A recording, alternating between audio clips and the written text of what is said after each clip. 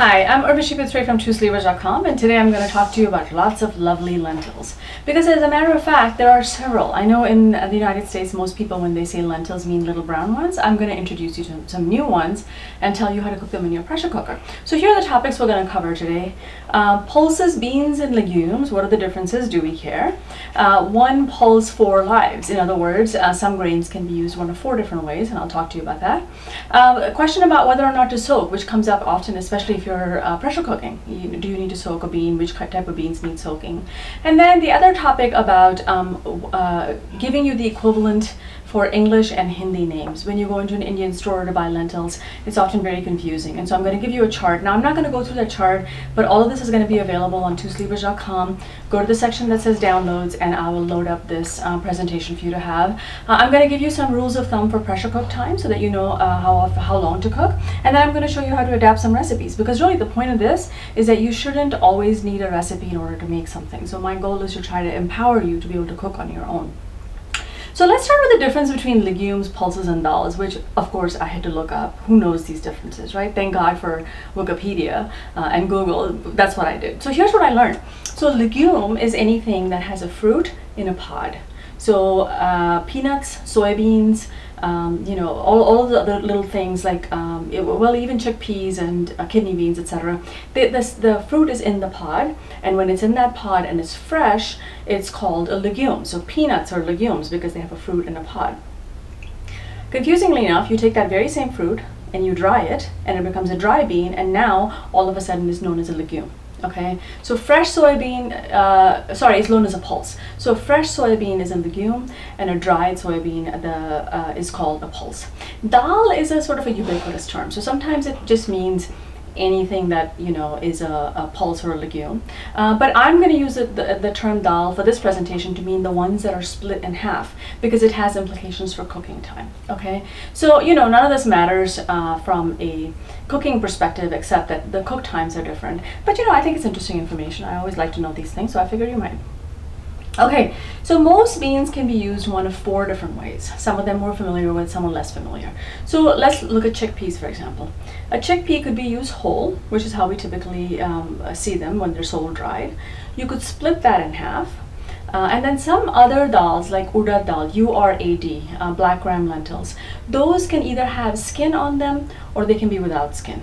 And then sometimes, like chickpeas again, you could grind them to get a flour, okay? So you've got the whole dal, you've got the split dal. The split dal can be with skin, it can be without skin, or you can use it as a flour. So 1 pulse, 4 lives. I wasn't kidding about that. The reason you should care about this is it affects cook times. So for example, for large whole beans like chickpeas or kidney beans, you need in a pressure cooker somewhere between 20-30 minutes, depending on how soft and tender and mushy you want them. For the split dals, it's going to take closer to 2, 3, 5 minutes to cook them. And if it's ground, of course, you wouldn't be pressure cooking it at all, so that's kind of a moot point. But you just need to remember kind of, you know, the different forms are going to impact different cook times. Okay, I want to show you this example. So in this case, this is the urad dal that I was talking about, okay? Here it is whole, here it is split with skin, and here it is without its skin. There's green mung beans, those are whole.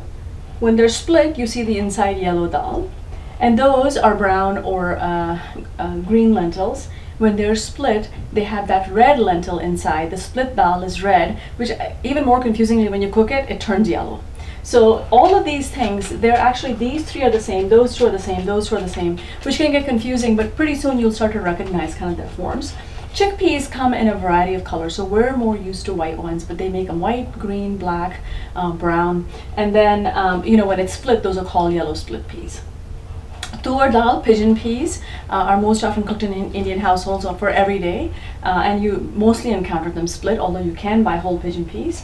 And then things like black-eyed peas and the ones on the other side, adzuki beans, or they're called lal chori in Hindi, those are typically only found whole.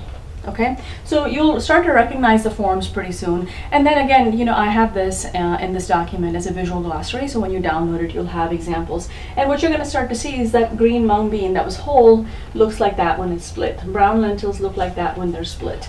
There's beluga lentils, red calypso beans, soybeans. So there's a huge variety of beans that are possible, and I have 2 pages of those to kind of show you what they look like. Now I want you to start noticing a couple of things about the size. These pinto beans and these red kidney beans, they're whole beans, they're about the same size.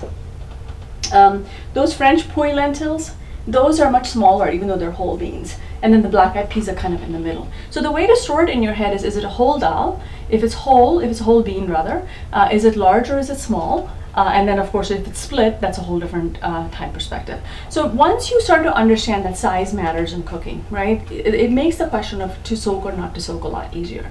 So here's what I do. I tend to soak the big beans. So for example, chickpeas, pinto beans, black beans, and red kidney beans, great northern beans, those I will soak. They take a lot longer to absorb that water. You can do it without soaking in a pressure cooker. What's going to happen is you're going to need to increase the cook time somewhere between 10 and 15 minutes. And what we have found from just experimenting and posting recipes on twosleevers.com and on the Facebook group is that people get variable results. So most of my recipes have been tested over and over, and what we were finding was with whole beans, I used to say don't soak, and it worked for some people and it didn't work for some people, and we couldn't understand why until we realized that it was the age of the lentil. So since you don't know how old your beans are, how long they've been sitting in the store before you bought them, for the bigger beans you should soak. Now I'm not very organized, I can't plan the night before, and so I have a hybrid soaking method. And what I do with those large beans is that I soak them in boiling hot water, as hot water as you can get from your tap or heat it up in your microwave or stovetop. Soak them for an hour. And what I find is I can't tell the difference between beans that have been soaked overnight and ones that have gone through a really quick soak. So for the big ones you should soak, but the smaller beans, even if they're whole, you do not need to soak. So of course split dals you never need to soak, but even the slightly smaller ones like black-eyed peas, adzukis, those smaller beans, even though they're whole, mung beans, urad dal, I don't usually soak those and they work just fine.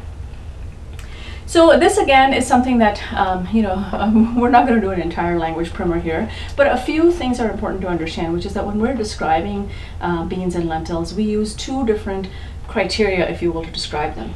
Part of it is the form, and then part of it is the color. So is the bean whole? Is it with skin? Is it skinless? And so the terms you'll encounter for, let's take mung beans, okay, green mung beans. So sabat mung, sabat means whole. Chilka means with skin, and dhuli means washed, which means without skin. Okay, so you might see mung and then you might see all of these things in front of it confusing you entirely. It's simply describing the form. Sabat mung, chilka mung, and dhuli mung are the same dal in three different formats. And then color. So when you're describing chana, for example, chickpeas, we might say safed chana for white, hara chana for green, kala chana for black. And again, so we might say, the form of it first, and then we might say the color. So this little handy dandy glossary that you can download tells you the different terms. So for example, adzuki is lal chori, rajma means red kidney beans, horse gram is kulthi or kulit, batana is dry green peas, etc. So anyway, you can download this, and when next time you go shopping at an Indian grocery store, you'll have your handy dandy shopping list with you. For pressure cook times, so if you are able to follow a well-written recipe, of course you won't need this. The reason I'm providing these rules of thumb are if you're trying to make up your own recipe. And in that case, here's some rules of thumb that might work. So again, split your dal into, is it a split dal? Is it a small whole bean, or is it a large whole bean? And you'll see the times on those. Now, if you're trying to get a really, really creamy dal, give it on the top end of the 5 minutes. Beans, for example, if you want your chickpeas and a Texas caviar, for example, which is on twosleevers.com. If you want that well cooked, give it 15 minutes, otherwise 10. And then large whole beans take, 25, 30, sometimes 35 minutes after they've been soaked. Gives you some examples of which ones go in there. And again, these are rules of thumb for the dal. So 1 cup of dal to 1.5 to 2 cups, depending on how liquid you want it. For smaller beans, 1 cup of beans, 2 to 3 cups of water. And then for the larger ones, 1 cup soaked beans to 3 or 4 cups of water if you want it. Now, if you're trying to make something that is dry, so I have a chana salad recipe in my book, as well as on twosleevers.com. So in that case, I know I want to cook the chana and then I want them dry. So if you're making hummus, for example, same thing. In a situation like that, what I do is I put in a lot of water and I plan to drain it afterwards. Or you can do pot and pot, but this extra water and then draining and using that aquafaba, that bean water, for something else is not a bad way to go to be able to control how much water is in the final dish. So in terms of recipes and adaptations, here's what you need to understand is that any split dal recipe that you have that you like will work with any other split dal. And they won't taste the same. Actually, those dals have such a different flavor that the same recipe made the exact same way but with a different dal is going to taste different. So if you take my chana masala recipe and put in red kidney beans instead, it'll be entirely different tasting because what comes through is the taste of the bean. Okay, so any split dal recipe will work with another, any small bean recipe will work with another, and any whole bean recipe will work with another. So feel free to switch black beans, pinto beans, kidney beans, and chickpeas, Great Northern beans, amongst each other to get different flavors, you know, and so on and so forth. So again, the whole point of this is to be able to give you ideas for how to adapt your own recipes. Now, if you want to get started with something, I have this Indian Instant Pot cookbook that's on Amazon.